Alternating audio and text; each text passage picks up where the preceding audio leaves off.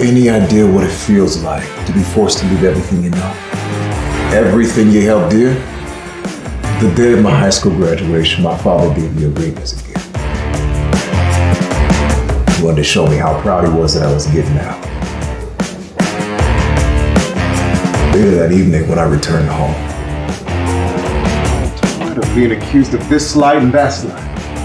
And if you ain't got the good goddamn sense to trust me after all these years together, then go ahead. Flush it down the toilet. But it won't be the only thing you're flushing down the toilet.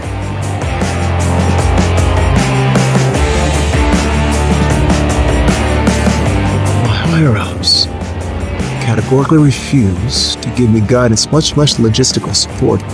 Two of my men had been kidnapped and will most likely be executed for playing each side against each other because someone obviously has an angle on how this ends.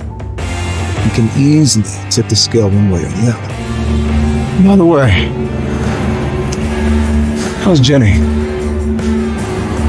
She's still nagging you about the alimony I owe her?